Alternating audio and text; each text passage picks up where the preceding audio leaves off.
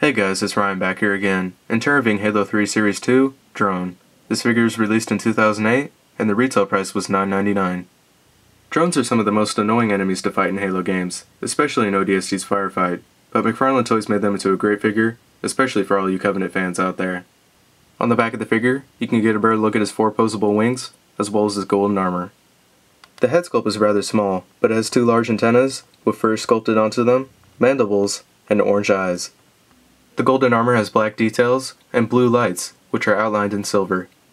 The 4 wings are molded in blue translucent plastic, with brown veins going through them. Below the wings is a pair of pinchers, which have more golden armor and another blue light. And the figure rests on a display stand, which has the Halo 3 logo printed onto it. Weapons and accessories include a plasma pistol and a display stand.